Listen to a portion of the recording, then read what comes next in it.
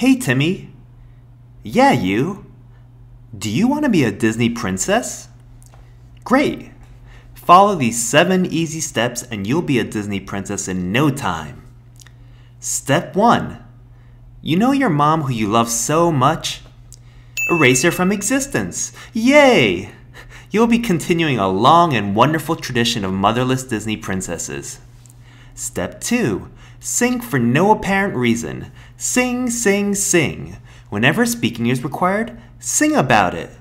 I just took a math test, failed it number by number, and now I'm singing about it, 'cause I need a tutor bad. A whole new fail,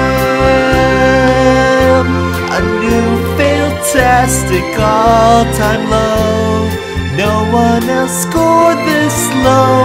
I checked below, but now I see that I'm just a super slow.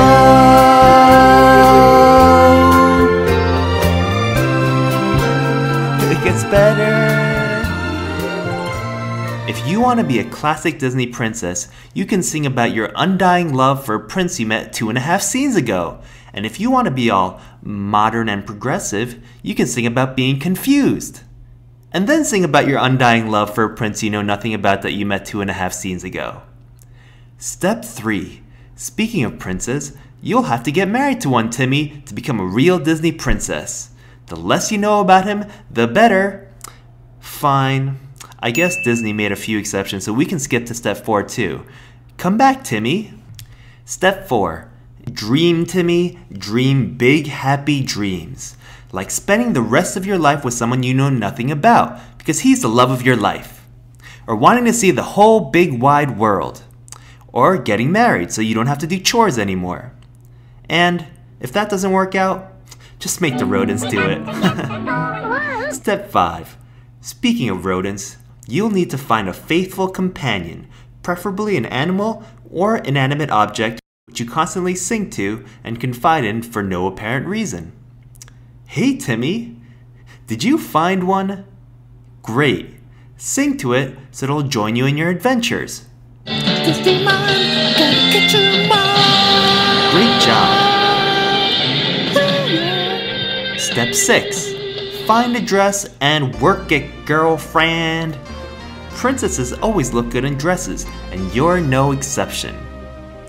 And last but not least, step 7. Make the Disney company billions and billions of dollars. No, Timmy. Not that way. That'll take forever. To be a real Disney princess, you'll be franchised by the Walt Disney Company like the Mickey D's of fairy tale endings. Big D will slap your face on every doll, toy, piece of apparel, theme park, and furniture they can get a hold of. Being royalty is hard work. Guess what, Timmy? Today's your lucky day. We're launching our new Big Princess, Little Princess program just for you, and you get to choose your very own mentor princess. Doesn't that just sound swell?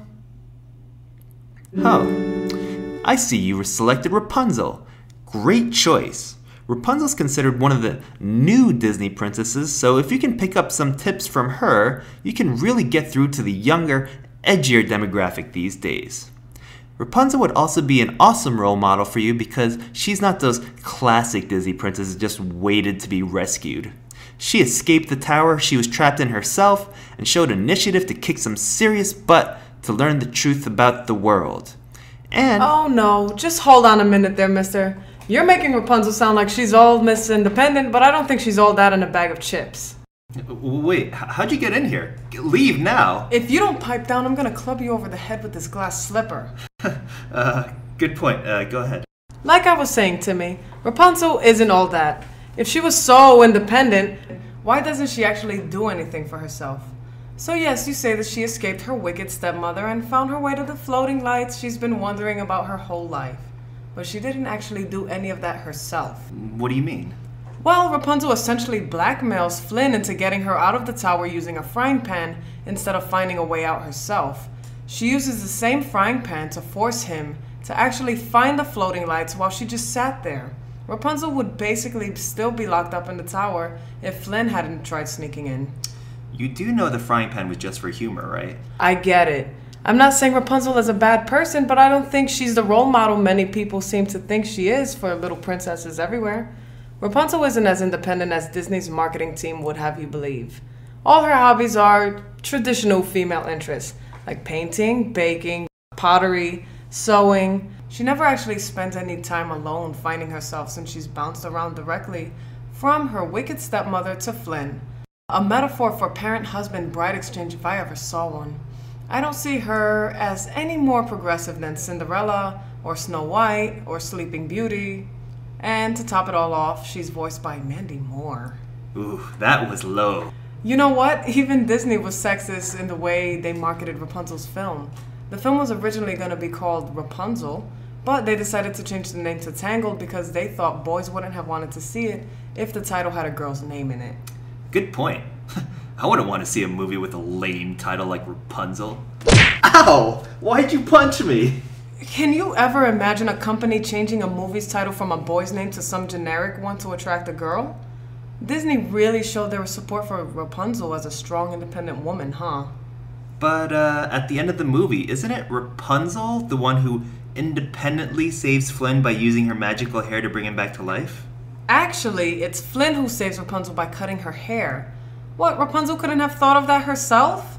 And it's her hair that saves Flynn. All Rapunzel did was cry. Maybe we should make Rapunzel's hair a Disney princess instead. It would make a much better role model at least. Bash, bash, bash.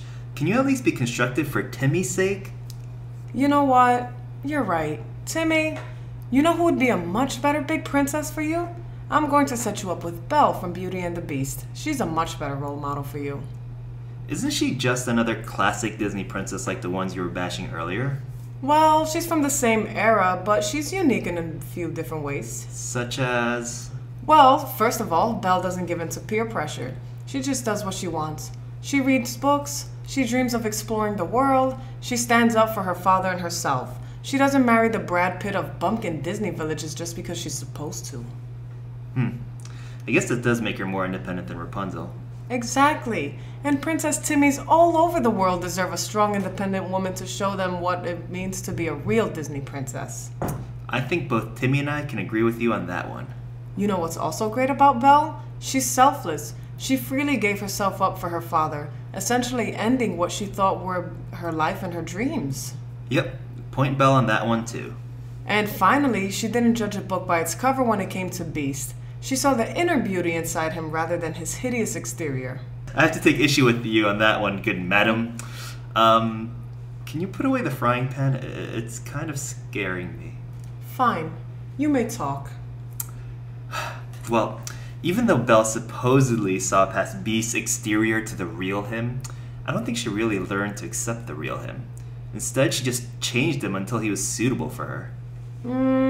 I can see why you might think that way, but here's the way I see it. Belle didn't really change anything about Beast. She just refined the diamond in the rough that was him and smoothed over the edges to reveal the beautiful diamond heart beneath. You do know what the purpose of the original Beauty and the Beast tale was, right? It was supposed to allay the fears of young brides who were being married off to older, creepy men in arranged marriages. The whole point being, even if this old, creepy guy is ugly and harsh and smells like Ben Gay, deep down, he'll turn out to be gentle and kind once you've gone through all the abuse and ugliness, of course. That sounds like wonderful role modeling for all the young girls out there who should be forced into marriage. Don't you agree, Timmy? Okay, that's totally unfair. You can't compare the original story to the Disney version for deeper meaning. I mean, look at Pocahontas. I don't think either of us want to touch that with a 10-foot colored wind. Agreed. Okay, fine. Not even thinking about the original fairy tale, Beast screams and bellows and Belle takes it like a good wife-to-be. But she didn't take it, she told him to shove off. And then cried like a little girl about it. You'll cry like a little girl when I smack you with this frying pan. Just admit it, Belle isn't as perfect as people prop her up to be. She takes verbal abuse and tries to change someone instead of falling for who he is. Hello? Were you listening at all? Diamond Theory? And anyway, it was mostly the servants who were actually trying to change Beast by giving him manners. And even more importantly, The only real change that happened was that Beast learned love and compassion. Things that Belle helped him see, but he ultimately had to learn it on his own. Point female narrator.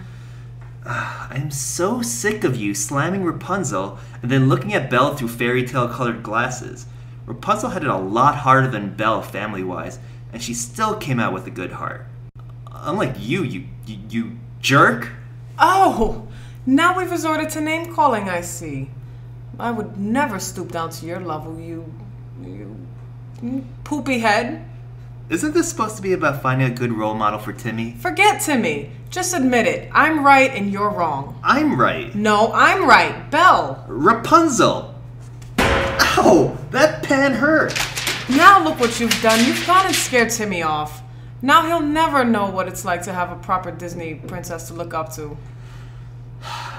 Sorry, maybe I was a bit too harsh. After all, Disney princesses are people too, sort of. You know what I mean. They all have qualities I admire, and even if they're not 100% perfect role models, they're characters with good hearts that speak to us all on some level. And I think that's more than good enough for me. Speaking of more than good enough, I was just checking out your butt mail narrator. I've never noticed before, but now that Timmy isn't here distracting me with all that weird facial expressions and the whiny, I need a mentor face, I finally noticed what a fine piece of narrator you are. You're not so bad yourself, female narrator. Hey, you want to grab some dinner sometime? I know a great little exclusive place where you can get both a dinner and a show. Why, male narrator? I thought you'd never ask.